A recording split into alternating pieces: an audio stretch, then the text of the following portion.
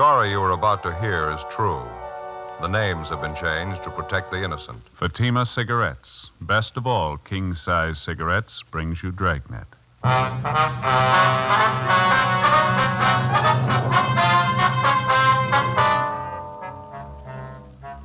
You're a detective sergeant. You're assigned to narcotics detail. You're in the middle of a drive to break up a $100,000 narcotics ring. You apprehend two of the lesser gang members. You still haven't reached the big operation.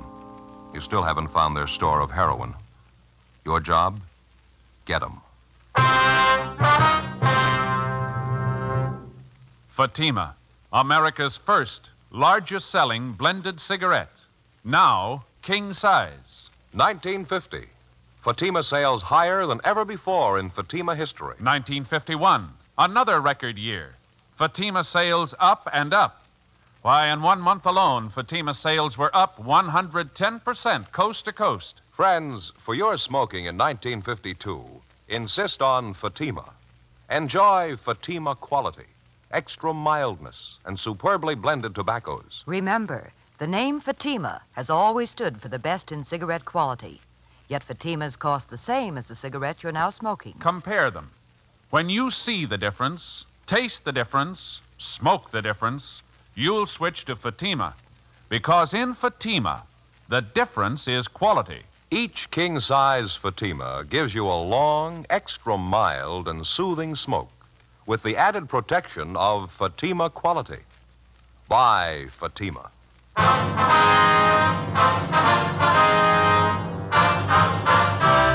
Dragnet, the documented drama of an actual crime. For the next 30 minutes, in cooperation with the Los Angeles Police Department, you will travel step by step on the side of the law through an actual case transcribed from official police files. From beginning to end, from crime to punishment, Dragnet is the story of your police force in action.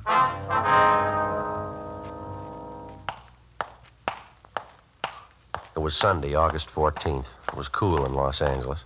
We were working a special detail out of Narcotics Division. My partner's Ed Jacobs. The boss is Captain Kearney. My name's Friday. It was 1:23 a.m. when I got to 5th and Ceres, southwest corner. Hi, Joe. Ed, Captain, you been waiting long? Just got here. All right, Jacobs. Okay. Where'd you finally book in the two of them? 77th Division, Substation Watch. Parrish here is willing to cooperate. Told us everything he knows about the gang. Well, I'm glad you feel that way, Stan. You won't regret it. Yeah. What's the matter? Hope it helps. If Red and the other guys find out about it, it's gonna be rough. They're not going to find out from us. We're heading out for East Hollywood, Joe. Apartment house out there. Parrish says that's where Red makes his pickups. Whereabouts is that, Stan? I don't know the address. I know the neighborhood, though. I'll recognize the place when I see it. How you feel now, Stan? Any better? No, lousy. Sure could use a fix about now. Sorry, Parrish. Can't help you there. How you gonna handle this thing, Captain? I mean, picking up Stan and Max Higbee. You figure we can keep it quiet? The newspapers are going to cooperate. They're not going to print a word about it. I'm going to handle the court work. Stan and Max are going to waive their preliminary. They ought to give us 5 to 6 weeks of quiet if we need it. If we can't reach the rest of the gang by then, we'll never reach them. Sure feel lousy. Sick. Never tried to kick the habit before. How long's it take? Well, it all depends. How bad are you hooked? Oh, not bad. I'm just chippy with it, not more than a cap a day. Where do we go now, Stan? Keep going straight? Yeah, straight ahead. Turnout's not for a while yet. Well, how do you figure it from here on in, Captain? What do I do about Red? Well, you're going to have to con your way through. I had the crime lab fix up a dummy package for you on the seat there. Uh-huh. Has the same wrappings as the one the real stuff came in. The package Stan gave you in the restaurant. You take it back to Red and scream your head off. Yeah? You tell him you got the package from Stan and Max and you paid him the 6 G's for it. You opened it up and found it full of powdered sugar. Read 'em off. Put it on bait. You got a gun? No, I haven't. I checked it in my locker when I started on this thing. All right, take mine. Okay? Make it heavy. Pretend you're going to gun him. What if it doesn't work, Skipper? That's taken care of, too. There'll be a couple of men down in the street, Joe. If you get your back to a wall, break the window. They'll come running. Okay, I'll give it a try. You think Red's still at his hotel, Stan? Sure. He's probably waiting for me and Max. Anybody with him, you think? No, I don't think so. All right. Ed, I wonder if you'd call my mother the first chance you get. She might be a little worried. Don't have to. She called the office before we left. Oh. I think I convinced her everything was all right. Oh, thanks a lot. Captain? That's it. We'll let you out at the next corner. Head back for the hotel. Right. Good luck, Joe. Right, Ed, thanks.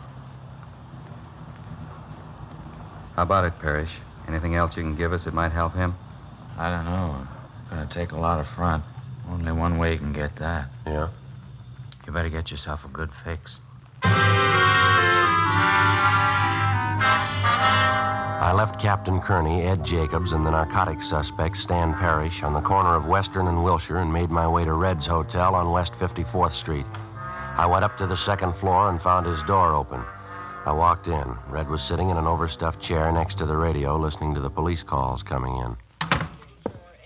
What's the matter now, Lindsay? Why the gun? Don't try any of your conning this time, you two-bit What's thief. the matter with you? Put the gun down. No, not before I get what's coming to me, you and your lousy punks. What are you talking about? Where's Stan and Max? Dead, I hope. And that leaves only you to deal with. I should have known better the first time when you had me tamped. I should have gotten out right then. What's in your craw, guy? Come on, let's settle. Oh, you know what. Now look for yourself. 6 G's worth, powdered sugar. You didn't think you could beat me for this, did you? I don't know what you're talking about. There's more in this than me. If you don't square up this thing with us, there's ways of taking care of you. I'm on the lam anyway. Now, one more beef isn't going to make that much Put that difference. gun down, will you? Now, let's talk it out. It doesn't make sense. If you've been beat, then so have I. Don't try to sell me that line. Get both of them out. I know they're here. Now, come on, get them out here. Watch that gun, will you?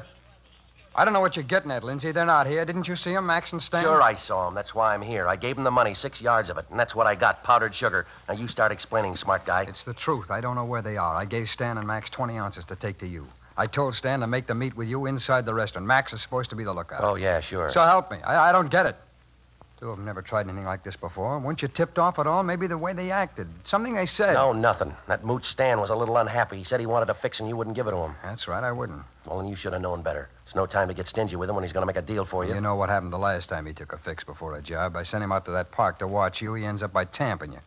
I'm leveling with you, Lindsay. I think we've both been taken. I still don't get it, though. I can't understand why they'd run out on me. Now, look, I haven't got the time to draw you pictures, mister. All I know is my dough's gone and you haven't delivered the stuff. Now, you get with it. Now, wait a minute. How do I know for sure? What? How do I know you didn't get the real merchandise? Then you took care of Max and Stan. How do I know you didn't build a frame? Oh, sure. That's why I'm back here. I got 20 ounces free and I want another 20. I met those mooches of yours and took care of them all by myself. Now, that makes a lot of sense, doesn't it? Now, get off it, Red. You're not going to poor mouth me out of this. I paid my 6 G's and I want the merchandise. Full 20 ounces and I want it right now. You're crazy. I can't do that. You have to give me time. We don't keep this stuff here. It isn't mine in the first place. What are you handing me? It isn't. I'm just a middleman, that's all. You'll have to give me time. Maybe we can work out something for you. You bet you're going to work out something for me. You got my 6 G's. Why'd you try and big shot me in the first place? Calm down, huh? Trying to make me believe you were the big man.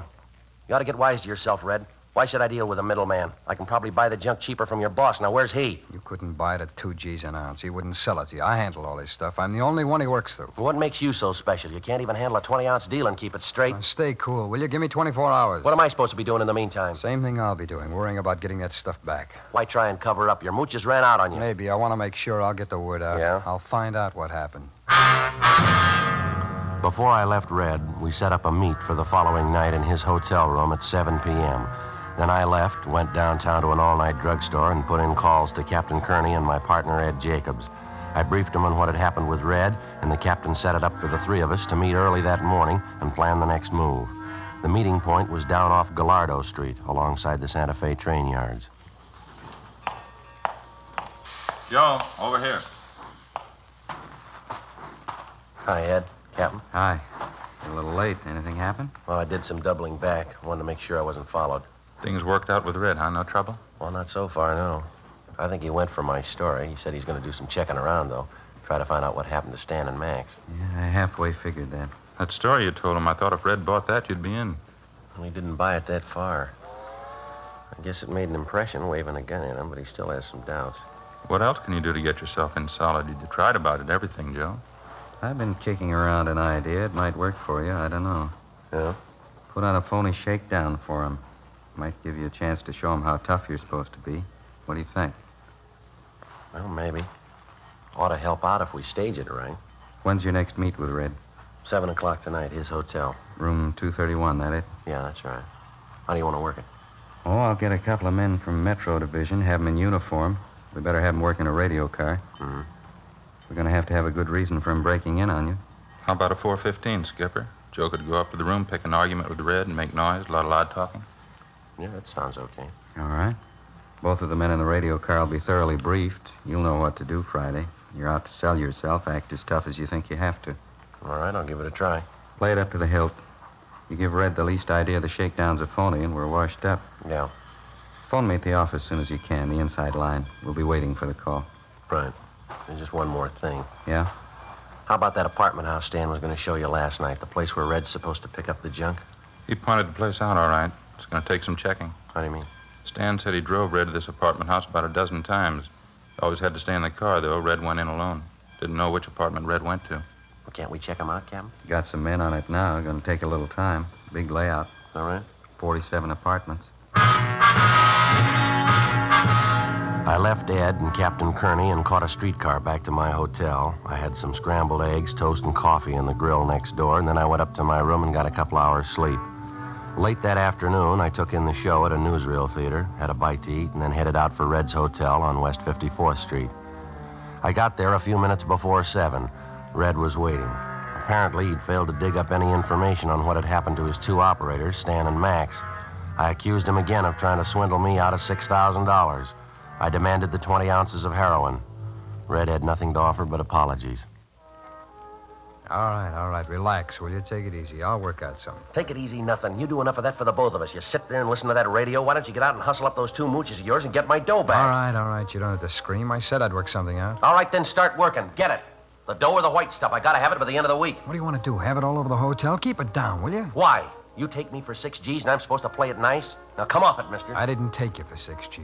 Those two mules did, and you own them. Either you square this up or everybody in the business is gonna know about this. What's got into you anyway? You've been boozing it up today? Don't you worry about me. I'll take care of my end. Real big operator, huh, Red?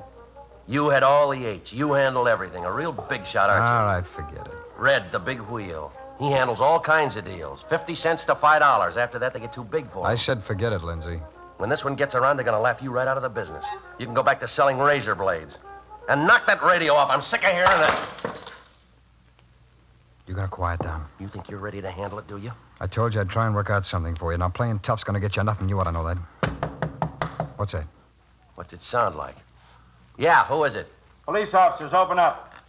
What is this? What do you got me Shut into? up, will you? Take it easy. You can't tag us for anything. All right, open up. Well, I'm getting out of here. I'm not going through any You shakedown. out of your mind? Hold it. I didn't mean to keep you waiting. Come on in, officers. What's all the noise about up here? Nothing. We're just having a friendly argument, that's all. Can I see your identification? Sure. You, stay put. Yeah? Harry, better shake him down. Yeah, right. All right, back against the wall. Okay. Come on, hands behind your head. Keep them there. You bet, you lousy fuzz. Right, grab the other one. All right, good. Both of them. You crazy fool. Now what do we do? You don't have to worry about the other one. He's out cold. Take the gun off this one here. I'll get his handcuffs. Why'd you have to do it? Why'd you have to start something? I told you I can't afford a shakedown. You ought to know that. Better give it up, both of you. You're not going to get away with it. Well, you shut up, will you? You won't go far. Come on, Red. Help me drag him over here. What are you gonna do? A bedpost here. All right, get his wrists around here. That's it. That ought to hold him. Lindsay, you're out of your mind. What do we do with him now? I'll worry about that. How's his partner? Oh, nothing doing. He's still out. All right, now, cop, let's have it. What's the idea of the shakedown? Well, we pick you up again, you'll get the idea. Now, come on, let's have it. Why don't you lay off? It's not gonna get us out of this. For a big dealer, you got a lot of chicken in you. Now, look, cop, give. Why the shakedown? You're wasting your time. Maybe I can change your mind. Lindsay, you're crazy. Put that gun away. Now, come on, cop, talk. Who gave you the tip-off? Put the gun away, will you? It's only gonna get us in deeper. I want some answers. These fuzz didn't come along by accident. There had to be a tip-off. How do you know? You were talking up a storm in here, making a lot of noise. Somebody in the hotel could have complained. Come on, get out of And here. leave the two of them behind to identify us? That ain't gonna work. It's got to. What else can we do? We can kill him. You're out of your mind. I can kill him right now. Probably wouldn't find him till morning. Well, you'll do it alone, Lindsay. I'm getting out. We still got business to do. I'm not looking for a murder rap. Now, come on, give it up. Let's get out of here. As soon as we leave, we're gonna have to start running. I won't be good for more than a day in this town. What do I do about my deal? Come on, we can talk about it later. Come on, We can come talk on. right now. You handed me the stall long enough. I got 24 hours left. I want it settled. Okay, I'll talk to the big man. I promise you. I want to have a meet with him. I don't know. Now, you listen. That $6,000 buy was a drop in the bucket. I want to buy more. If the big guy's ready, so am I. You got the money? I got it. Cash. Now, how about the meet? How about it, Red? Okay, I'll set it up. Red Red got his things together, and we took the rear fire escape that led down to a service alley behind the hotel. Before the two of us separated, we agreed that Red would call me at my hotel at 10 o'clock the following morning. I wasn't altogether sure, but it seemed as though the act I'd put on at the phony shakedown had impressed Red quite a bit. Before I went back to my hotel, I called Ed Jacobs and Captain Kearney and briefed them on the developments. At 10 o'clock the next morning, I was waiting by the phone in my hotel room. At 10:15, Red called. I talked to the big man this morning. I told him what you wanted. Yeah? What's the answer? It's gotta be a fast deal, cash and carry. Well, I'm ready. Is he? I think so. Took a lot of talking. All right. What about the meet? I'll pick you up at your hotel. I'll take you to him. When? 8 o'clock tonight.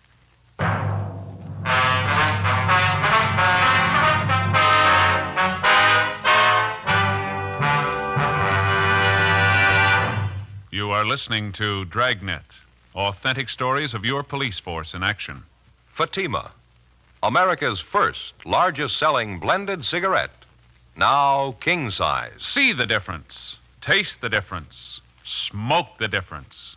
And in Fatima, the difference is quality. Yes, you get all the advantages of extra length, plus Fatima quality, which no other king-size cigarette has. You see, Fatima contains the finest domestic and Turkish tobaccos, superbly blended. And Fatima is extra mild, with a much different, much better flavor and aroma. Remember, the name Fatima has always stood for the best in cigarette quality. Yet Fatimas cost the same as the cigarette you're now smoking. Friends, compare Fatima yourself today. When you see the difference, taste the difference, smoke the difference, you'll switch to Fatima. Because in Fatima, the difference is quality. Each king-size Fatima gives you a long, extra mild and soothing smoke with the added protection of Fatima quality. Buy Fatima. Best of all king-size cigarettes.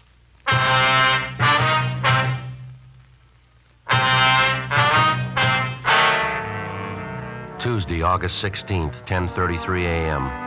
As soon as I got word from Red about the meet he'd set up for me with the big man, I called Captain Kearney on the inside line and briefed him on the way things stood. He said he'd have 3 teams of men ready to tail me and cover the meet. They'd work alternately in 3-way radio cars in order to reduce the risk of discovery to the minimum. He also told me the check of tenants was continuing at the East Hollywood apartment house, where Red apparently was picking up his supply of heroin for distribution. So far, the detail of men assigned to the job had failed to uncover any definite leads. At 8 minutes past 8 o'clock that night, Red picked me up at my hotel, and together we drove out along Alhambra Avenue. We parked alongside the edge of a private golf course just north of the Ocean Highway. Smoke? Okay, thanks. Got a match here? Yeah.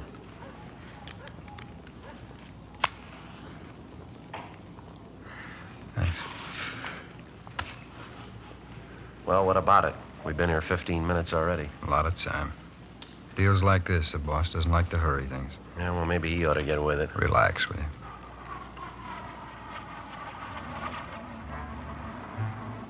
So we waited. 9:30, 10 o'clock, 10:30, 11. Still no sign of the big man. 11:30, 11:45. No sign. What time you got, Lindsay? 10 minutes to midnight. Well, you got any ideas? Yeah, I guess I can tell you now. Well, you make this one real good, will you? It's been a long wait.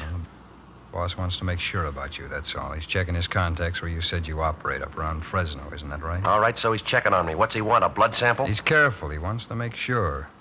If it didn't show, this is what he told me to tell you. Yeah? If you're cleared all around with his contacts, the meet's set for tomorrow afternoon. Where? I'll get to it. The deal's this. You said you wanted a big buy. The boss has got it. How much? 2 kilos. Same good stuff you sampled, high-grade Mexican. You can get it at 10 grand a kilo. Well, that's not bad if it's good quality. What's the breakdown? It's 40% good. You're getting a fat discount. You know that. Well, that depends. 2 kilos, 10 G's apiece, $20,000. You got it. Cash and carry. That's a lot of scratch to get together in a hurry. You got a whole day. No dough, no junk. All right, I'll get it. Where's the meet? Out by South Pasadena. They're holding a big flower show in the neighborhood. You'll meet him there. Contact me for the time. Yeah. When'll it be? When do I meet him? When you got to 20,000. 11:15 p.m. Red drove me back downtown and dropped me off at 4th and Main. Before we separated, he told me he'd call me early the following afternoon regarding the time of the meet with the big man, providing I had the $20,000 for the narcotics buy. 1 a.m. After stopping off at a cafeteria and then a coffee counter to make sure I wasn't being tailed, I got to a public telephone, put in a call to Captain Kearney. South Pasadena, flower show sometime tomorrow afternoon, that right? Yeah, that's it, Captain. All right, we'll cover it all the way. Well, how about the money? What do you think? You got a little with you, haven't you? A little, yeah. Okay, fake it the best way you know how. We'll be around. As soon as you make sure the guy has the junk with him, pass the signal, we'll move in. Right. Something else. You get any lead at all on the big man tonight? No, nothing. How about you? Good piece of luck. I think we got him spotted. Before he hung up, Captain Kearney told me that the careful screening of tenants in the East Hollywood apartment house pointed out to them by Stan had netted a couple of prime suspects. They were an elderly couple, a Mr. and Mrs. Thomas Leslie. Besides the fact that he had a narcotics record in the East, Mr. Leslie operated a second-hand bookstore on Beverly Boulevard, which apparently was being visited often by known narcotics peddlers. Early the following afternoon, Red called me at my hotel room, and I told him I had the $20,000 for the buy. He picked me up at 1:45 p.m. I flashed a stack of money containing mostly $1 bills, and he seemed satisfied. He drove me out to the site of the flower show in South Pasadena, a large glass-domed conservatory just off the Arroyo Seco freeway. Let's head back this way, huh? Yeah.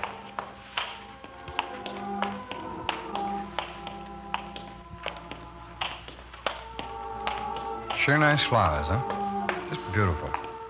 How many times are we going to have to cover this route? I've seen everything twice already. Won't be long. A couple of minutes. Over this way. Come on.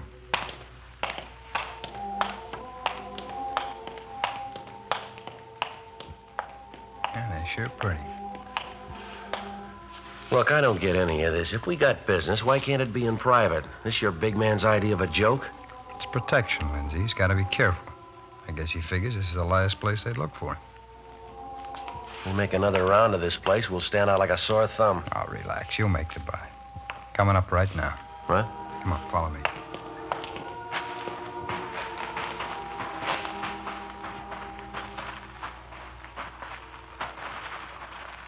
Tom, what do you say? Oh, hi, Red. What do you think of my gladiola entries? Those up there. When you say they're beauties? Yeah, they're real great, Tom. Took me 3.5 years to get blooms like that. South African species, you know, the Chelsea type. Raised them right in a little greenhouse back of our place. Right. You see, the scarlets and the whites, those are mine. Yeah. Oh, Tom, I'd like to have you meet that friend of mine. Lindsay, this is Tom. Hi. How do you do? What do you think of my entries? Raised every one of them from seeds, Lindsay. They take a lot of care. Yeah, they're all right. Plenty of care. Especially those, the South African type. They take a good, stiff, sandy loam, quality fertilizer, just the right kind of heat and water. Takes a lot of work. Proud of them. Yeah. Look, I haven't got too much time to spend. Maybe we better talk outside, huh? Yes, that takes quite a lot of work. Beautiful blooms. You have all the money with you? All of it. You got 2 kilos? That's correct. We can go out the side way. Hey, Red, you follow behind. Keep an eye open. Right, Tom. This way.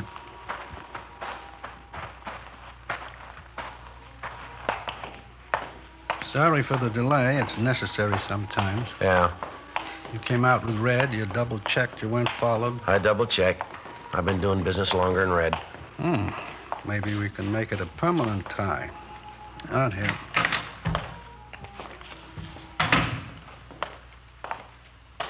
My car's this way.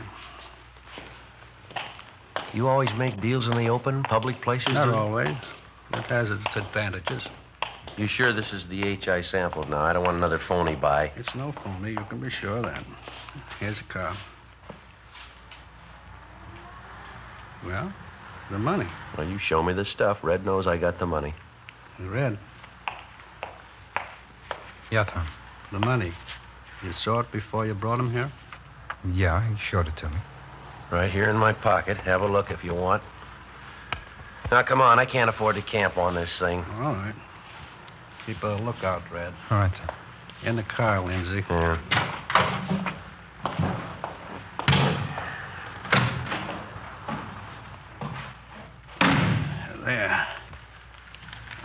dashboard here. I always find that's the best place. You have a car, of course. I'll go back with Red. All right. There you are. 2 kilos. Now the money. What about breaking the package? How do I know it's not more powdered sugar? Of course it's not. Wait a minute. What is this? Those men coming up to the car. All right, take it easy, mister. Well, I'm getting out of here. Let go. Come here. Let go. No. All right, Joe, I got him. Hold him, Ed. I'll shake him down. We got the other one, Red. No trouble. Good. Okay, he's clean. Red. That stupid Red. I should have known. Joe, good work. Stuff all there? Yeah, 2 kilos. You want us to take him back in our car, Skipper? All right. We'll take in the other one. Meet you at the parking lot gate. We'll follow you in. Right. All right, mister. This way. Look, let me ask you a favor. Won't take a minute. Yeah? Let me call my wife. I want to let her know what's happened. I want her to come out here and get my flowers. I got some valuable plants in that show. I'll be taken care of. Your wife couldn't make it anyway. She was picked up an hour ago. No, couldn't be. What's going to happen? Every dollar I own, all my merchandise, 2 kilos, best quality, all of it. We'll take care of that. Come on, let's go. All I got, those beautiful plants. You can do that much for me. Let me go back and get my flowers. They're prize gladiolas. It won't hurt anything, will it? Just let me take some with me. Just a few till I get back. Why bother? They won't last that long.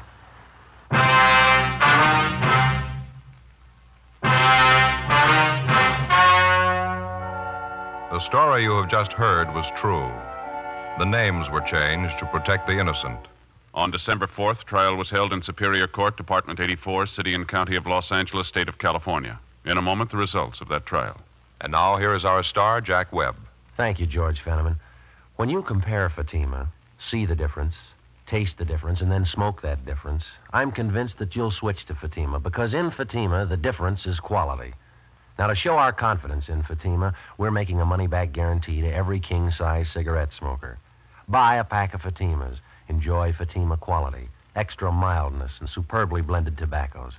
If you're not convinced Fatima is better than the king-size cigarette you're now smoking, just return the pack and the unsmoked Fatimas before April 1st, and we'll give you your money back, plus postage. That's Fatima, Box 37, New York 1. Buy Fatima. Each king-size Fatima gives you a long, extra mild, and soothing smoke with the added protection of Fatima quality.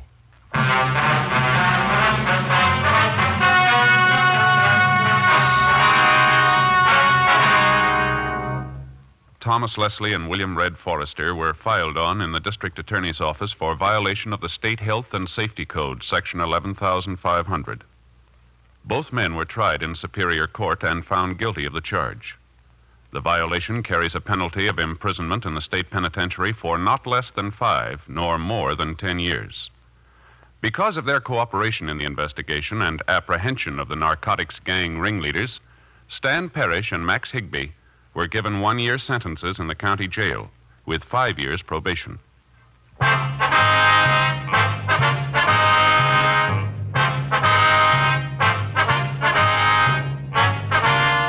You have just heard Dragnet, a series of authentic cases from official files. Technical advice comes from the Office of Chief of Police W.H. Parker, Los Angeles Police Department. Heard tonight were Barney Phillips and Stacey Harris. Script by Jim Moser. Music by Walter Schumann. Hal Gibney speaking.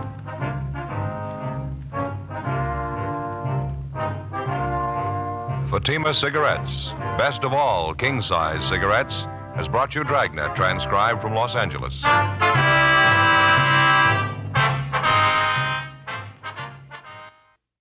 Next, it's David Harding and Counter Spy on NBC.